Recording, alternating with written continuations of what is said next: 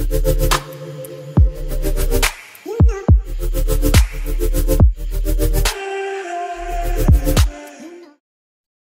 everyone, welcome to Life Around Science. This is a video on books for quantum mechanics.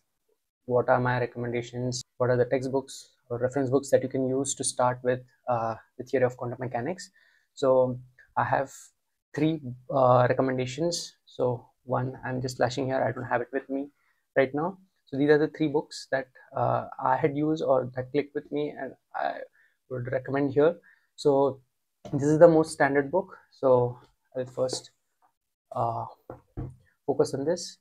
Quantum Mechanics, DJ Griffiths. I think everyone knows about this book, which deals purely with quantum mechanics. And there's also one Arthur Weiser book that I had shown in one of my previous books, that is on modern physics in general.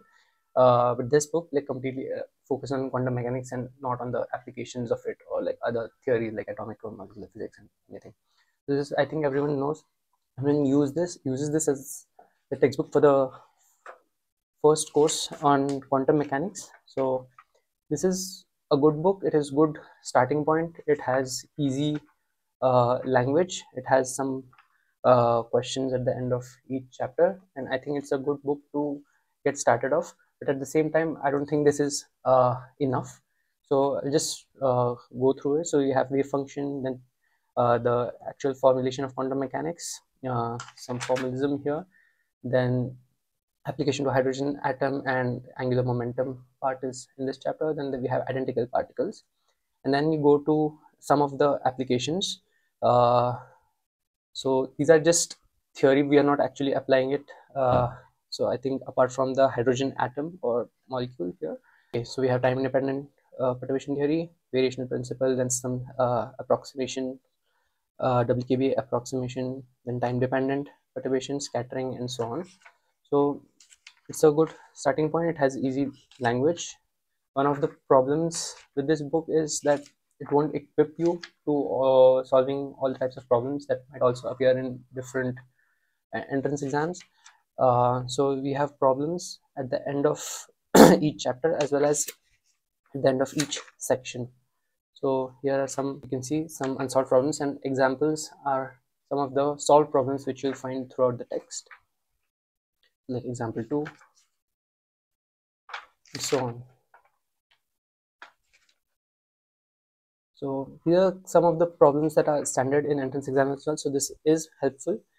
Another thing with this is that it mostly relies on the wave function representation of quantum mechanics. So you're heavily dealing with psi of x, like the wave function. And another shortcoming is that you don't really get well equipped with the actual language of quantum mechanics that is usually used, like the bracket notation. They have covered it, but you won't get comfortable with it enough to be confident in quantum mechanics. So I think it's a good starting point. Another book that I would recommend that would also help you with problem solving. It has a bunch of problems and also uses bracket notation, and it will really equip you and give you confidence, is the book by Zetterli. So I don't have it with me. I'll just flash it here for a while.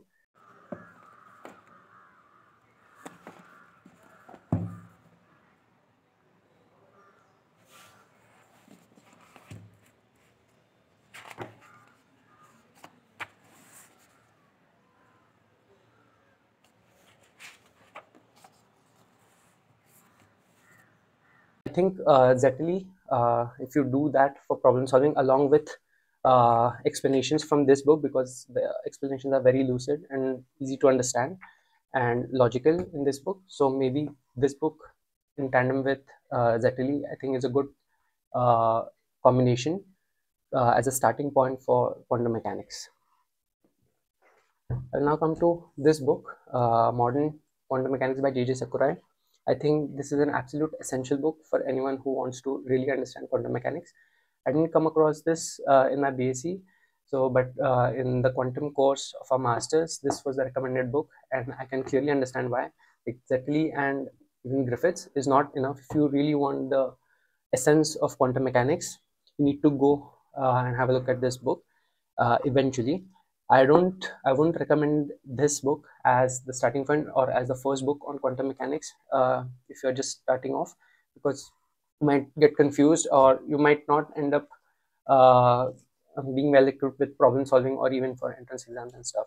But once you have done a course on quantum mechanics, once you have gone through Griffiths and also you have a fair background of quantum mechanics, when you start reading it, you will get the real essence and you will really get that conceptual kick of what quantum mechanics is all about, and it will blow your mind. So I had gone through this book almost, I think, up to chapter 5 of this in my, so I had gone through this completely in my quantum mechanics course in my master's, so 2 years master. As you can see, the book is slightly in bad shape, but these are the contents. It is more or less the same contents, same list of contents. You see, so first there are some fundamental concepts. You see, they start with the bracket notation representation. They hardly go to actual wave function, and so, and that is one of the beautiful things about this book.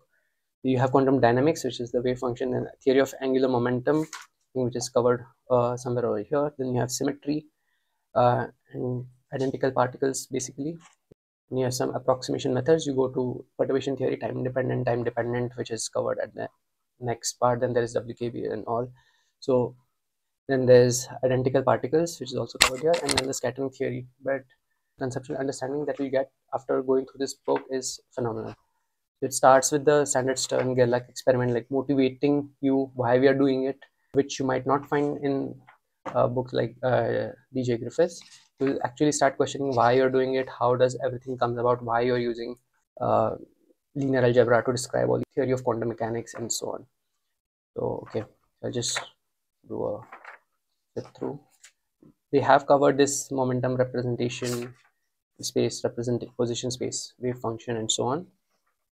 So, yeah, but most of the calculations are done with taking the bracket notation and without having the, so you realize that you don't really need to stick to any representation while solving all of these problems that you have been doing so far.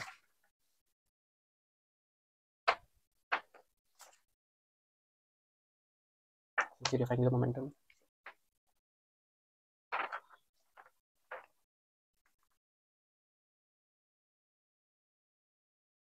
Spend quite some time on symmetries here.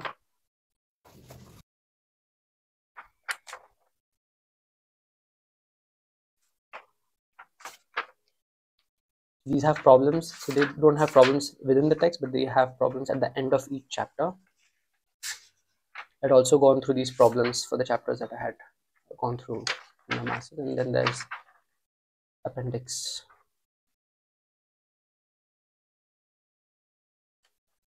Yeah, that's it.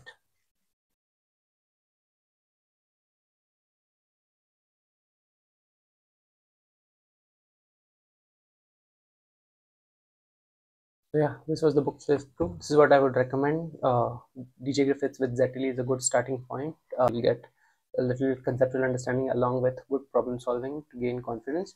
Eventually, once you're done with it, going through JJ Sakurai to get the real essence of what quantum mechanics really is. And once you have gone through this, you can then dive into advanced topics like advanced quantum theory or quantum field theory and so on. So that's it. Thank you.